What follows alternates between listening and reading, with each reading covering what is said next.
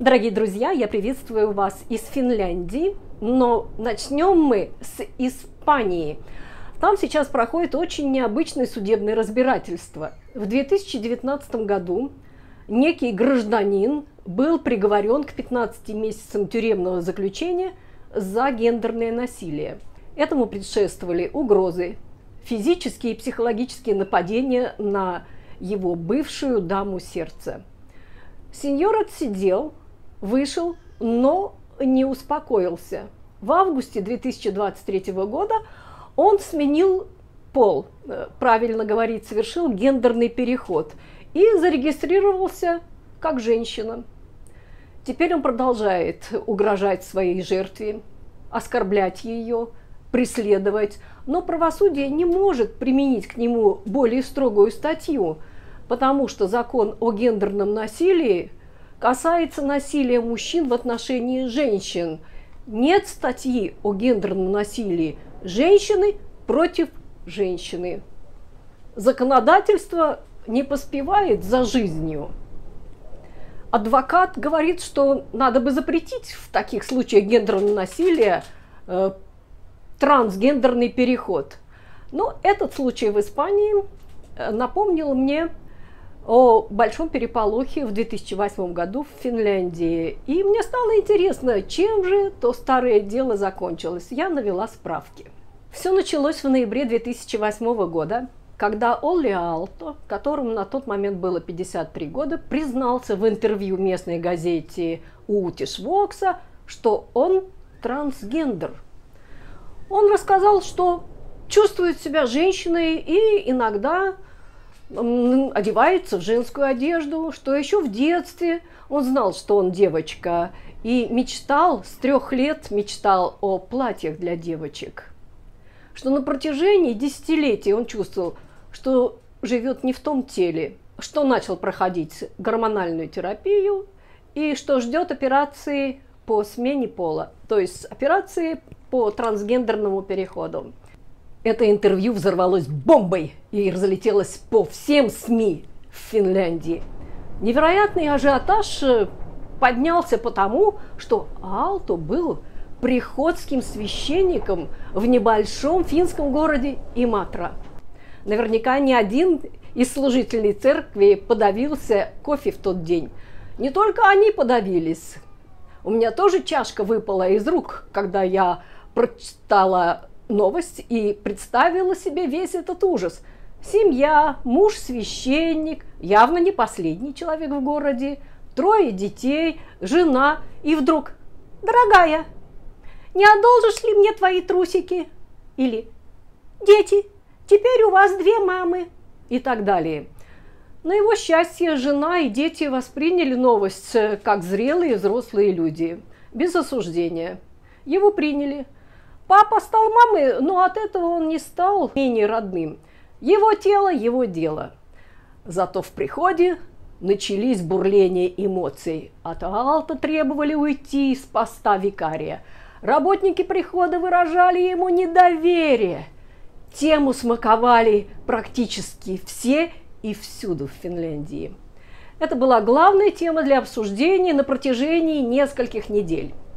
Следующей зимой Aalto совершил трансгендерный переход, и в марте 2009 года Олли Aalto официально стал женщиной Марией Сиско Aalto. После больничного Aalto хотел вернуться в свой кабинет викария. Викарий – это архиерей, но не имеющий собственной епархии и помогающий в управлении другому архиерею. То есть это довольно-таки высокий церковный чин. Однако это было невозможно, потому что волнения не утихали. В Иматре уже были собраны подписи, чтобы Aalto не возвращался.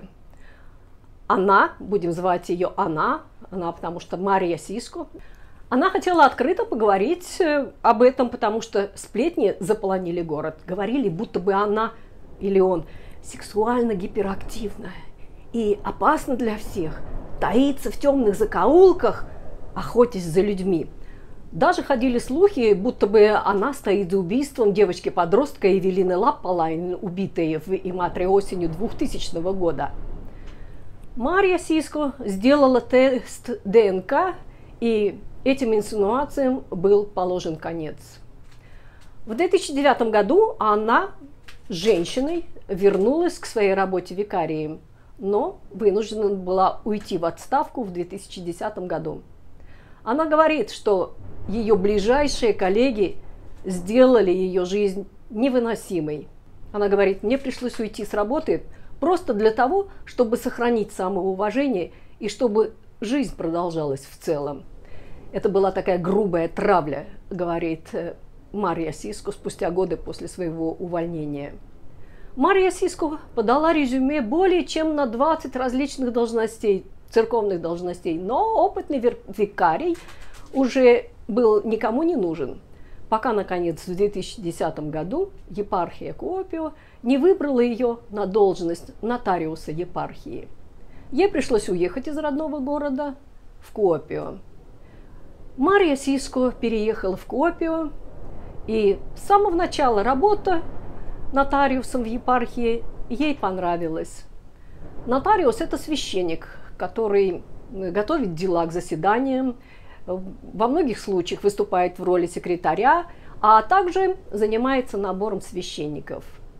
Она проработала в Куопио 8 лет, пока в 64 года не вышла на пенсию в 2018 году.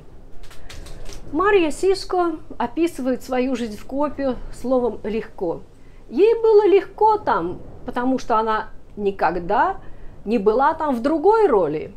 Она была сама собой, о ней положительно отзывались, и она жила обычной женской жизнью, как все прочие женщины. Мария Сиско сменила свой пол лишь 15 лет назад, но она была одной из первых, кто открыто заговорил о своей трансгендерности. Мария Сиско стала первопроходцем для других людей с похожим опытом. Сегодня она поддерживает людей, кто борется с той же проблемой. По оценкам ООН, трансгендерные люди составляют от 0,1 до 1% от взрослого населения. Но для многих трансгендерных людей жизнь настолько сложна, что они с ней просто не могут справиться. Существуют цифры, будто бы 41% транслюдей заканчивает жизнь самоубийством. В мире существует даже День памяти транслюдей, жертв трансфобии и самоубийств. Его отмечают 20 ноября каждого года. Проблема трансгендерных людей зачастую не в том, кто они, а в том, как к ним относятся другие люди. 29 июля Мария Сиско исполнилось 70 лет.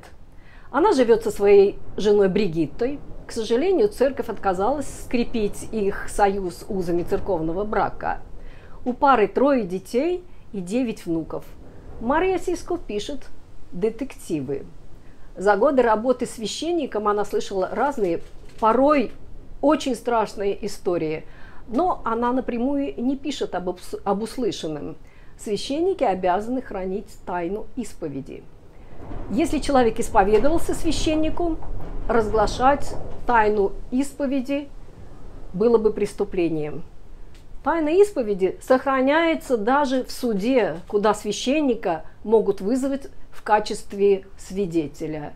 И Аалто тоже участвовала в судах и хранила тайну исповеди, несмотря на то, что дача показаний могла бы привлечь за собой более суровый приговор обвиняемому. И сейчас, даже на пенсии, обязанность молчать не завершается.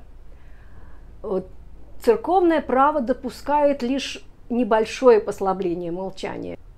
Если становится известно о планируемом серьезном преступлении, то священник должен поговорить с организатором и попытаться убедить его отказаться от своего намерения. Потенциальную жертву священник должен предупредить, что существует угроза, но он не должен раскрывать личность, затевающую преступление. Несмотря на все невзгоды, Мария Сиско никогда не теряла веры в Бога. Она описывает свои отношения с Богом как теплые. Она говорит, что не держит зла ни на кого и хочет надеяться, что личные дела человека больше не будут становиться ненужной сенсацией. В этом я поддерживаю Марью Сиску и призываю всех оставить свои предрассудки. Пусть каждый живет, как ему нравится. Лично я каждый год участвую в прайд-параде в Хельсинки, чтобы поддержать меньшинство и защитить право каждого человека быть самим собой. Ну и советский анекдот на пасашок. Андропова спрашивает, что нужно, чтобы поднять сельское хозяйство. Он ответил: сажать, сажать и еще раз сажать. Ну, а на этом я с вами прощаюсь, дорогие друзья. Благодарю за внимание и до новых встреч. Всем пока!